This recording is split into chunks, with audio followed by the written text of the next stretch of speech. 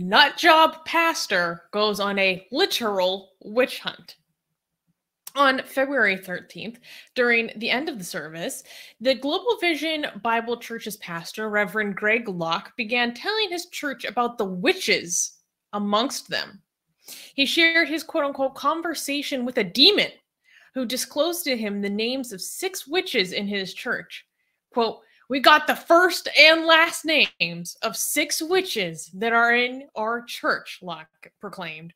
He explained that the demon who gave him the names of the witches was from an exorcism he performed on a new member. He then continued to recount his conversation with the demon, complete with grungy voice switching. He warned the church members that if they did anything objectionable, he would expose the names. The Reverend assured his congregants that he was being truthful by swearing on the Bible. And for those who are not aware, Pastor Locke is nationally infamous for his conservative, homophobic, and dangerously conspiratorial sermons. All right, there's a clip. We should play the clip. Yes, this Ahmed is wild. Ahmed Mehta provided the clip. Mm-hmm. Okay, so let's watch it. We got first and last names of 6 witches that are in our church. And you know what's strange? 3 of you are in this room right now. What the hell? 3 of you in the room right now. You better look in my eyeballs. We ain't afraid of you, you stinking witch. You devil-worshiping Satanist witch. We cast you out in the name of Jesus Christ. We break your spells. We break your curse. We got your first name. We got your last name. We even got an address for one of you. Duck. You so much as cough wrong, and I'll expose you in front of everybody in this tent, you stinking witch. You were sent to this church to destroy us. You were sent to this church to lure us in. You were sent to this church to cast spell. Listen, some of you been sick because you befriended that witch. 2 of you in my wife's ladies' Bible study, and you know who you are, and we gonna ask you to get out, or I'll expose you in front of everybody. We got all 6 of their names. All 6 of them. 2 of them had already been confirmed before that thing ever even said it. First and last name. This chick is new to our church and don't know none of you. So you got a choice. You can leave with your spells all by yourself. Or I'll show up next Sunday with a stage full of brooms. And I'll give you one and I'll fly your tail up out of this place in the name of Jesus. But we ain't playing your spell casting, witchcraft, nonsense, sage burning games. Everybody okay? The witches are like, nope. You're a dog too. You're out, witch. Okay, oh what my the God. hell is going on? What is this? How? Like, this is so many, there's so many different levels to this. Is this like a personal, I think like it could be potential, okay, my guess, which I have no proof for, but I would bet money on it, is that there was a personal,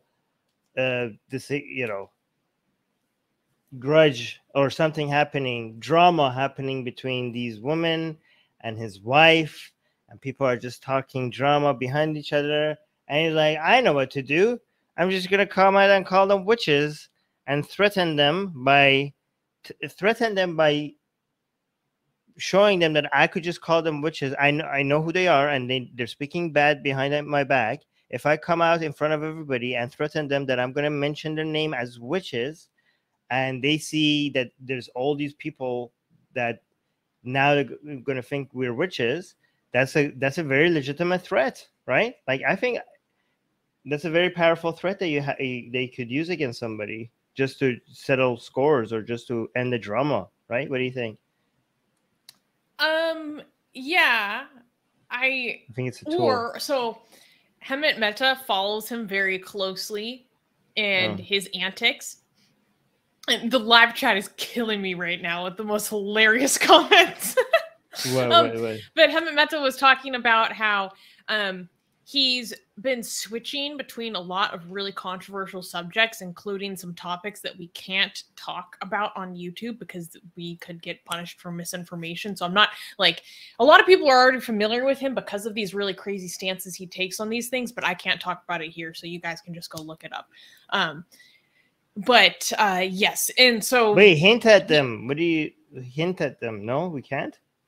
For the things that go on your arms, or maybe the things that go over your face, or maybe that talking a about the certain pandemic political mandate. party is of the devil and that they do things to children.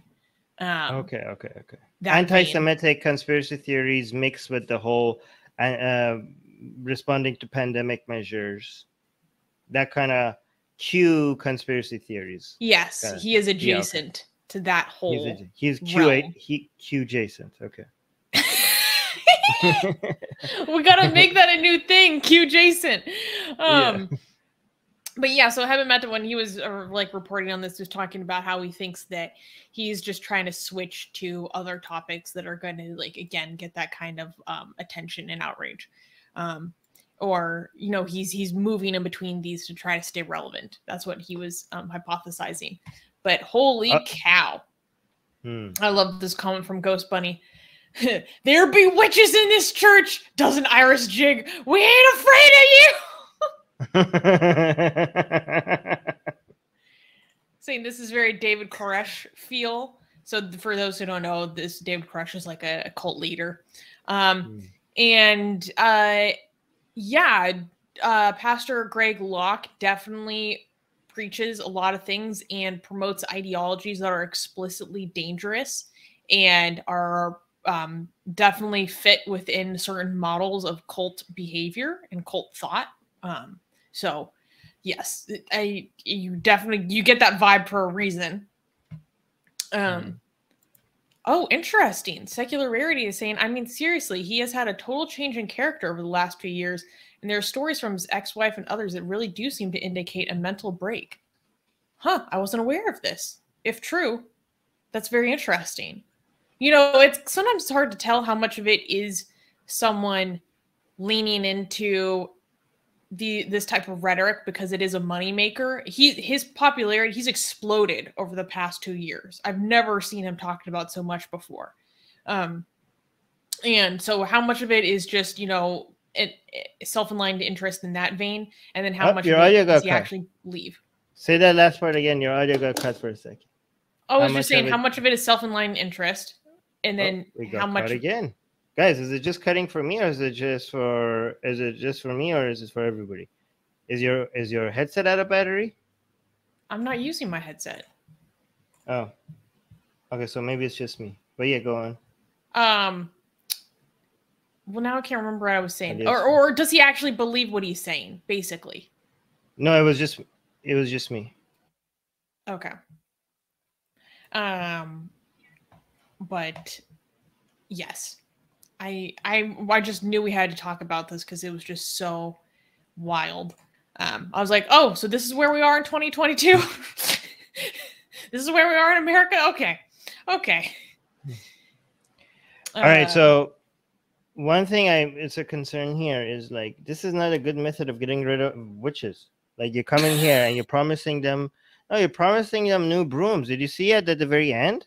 Like, what kind of brooms are going to be? Like Nimbus 2000? He's like, I'm going to get you all brooms and watch you fly out of here. I'm like, more witches are going to show up. I'm going to, like, where's my broom? Like, free gifts for witches? Like, that's not a good way to get rid of witches. Yeah, it's pretty interesting. Like, I wonder what he thinks witches are actually like. Does he mean people who just practice Wicca? Because they don't actually do stuff with brooms like women that. Who speak will be based on Christianity standards. Okay. Women with any woman who does anything basically other than full submission is enough to be, at some point in history, that was enough for you to be a witch. Blank Name is saying, is this the same guy who burns Harry Potter books? Yes. This is like the move he went to after burning the Harry Potter books, and that was partly else what Emmett Meta was talking about. This is kind of like in line with this satanic, this particular flavor of satanic panic that he's gone down. I mean, he's been on the satanic panic thing for a while, but now it's kind of shifted into slightly a witchcraft vein.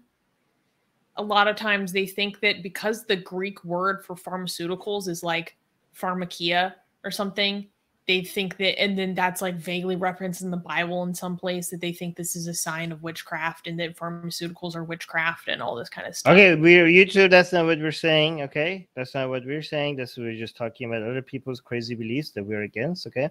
Every time we talk about health-related stuff and drugs and stuff, we have to be very careful. You get a strike. YouTube might be stupid and think that we're saying it, okay? Last time we got a strike like that. By the way, burning Harry Potter...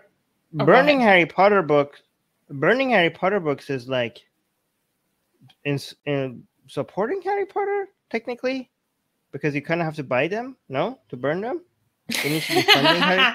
Like, wouldn't you be supporting Harry Potter when you're burning Harry Potter books? I guess if you're buying a new copy, if you just already had some available to you. They got the funding. People's. Like, this is like, book burning doesn't work the same way that it did before. Okay, like books used to be the main containers of information. That's where you stored information, right? Now books are not like the main stores of information. They're stored digitally. The books are just a representation of the stored data for people's convenience, right? So book burning, if you burn a book, you're not removing the content. The content will always be there and it's always going to be accessible to people. All you're doing is like getting rid of copies that were already paid for. Either you're buying new copies, then therefore you're funding it, or if you're burning copies that were already bought, then the process of funding it was already done. This is not going to remove anything. Yeah, so it's just weird. It's symbolic. Oh my gosh, Puya is saying someone was at the book burning event and threw in the Bible and said, "Hail Satan." It was hilarious. Oh. Wait, Puya, are you serious? Can you send that to me on Instagram? That would be, I really want to see that.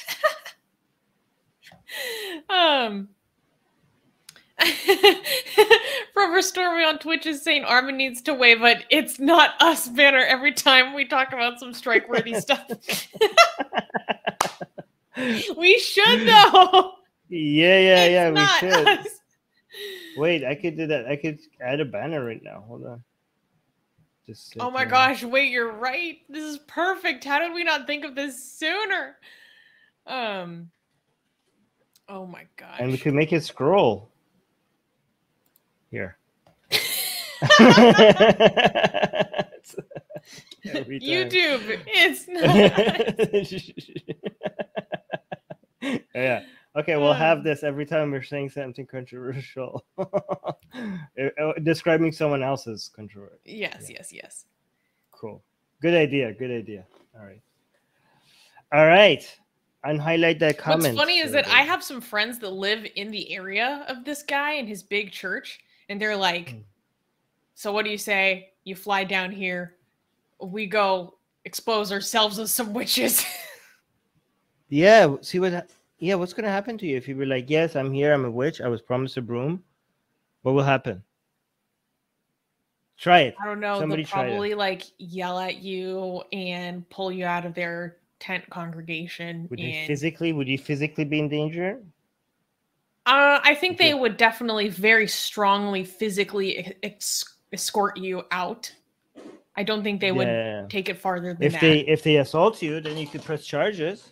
Yeah. I mean, this is not Pakistan, right? Yeah, this is America. We can. Yeah. Do that. Make sure you have your phone out the entire time and live streaming the entire thing, so that All right. Just like you raise your hand, like I'm. By the way, here. This is actually, guys. Actually, don't do any of this. Okay, we were just hypothetical. Like we don't want to encourage anybody to do anything that is risky or may put you in danger. Okay, so we were just like, this is just like, okay, we have to be very careful what we say. Jesus Christ. Yeah. All right. We're just joking. We're kidding. We're not encouraging any of this behavior. Okay. Show up and you're like, I was promised a broom. Oh, apparently for the guy who burnt the Bible, they didn't physically do anything to him, but they did try to give him an exorcism. By force? I don't know. Okay. Hey guys, if you're a fan of blasphemy and sexy Callie, you know, like me, then you need to be sure to subscribe to our newsletter, link in the description below. Because if you subscribe, we will send you a free copy of our Blasphemous Art ebook. And let me tell you, it is the tastiest blasphemy that you can find anywhere available today. And we are so generous with our blasphemy that we continue to send you more blasphemy every week. So make sure to subscribe, link in the description below.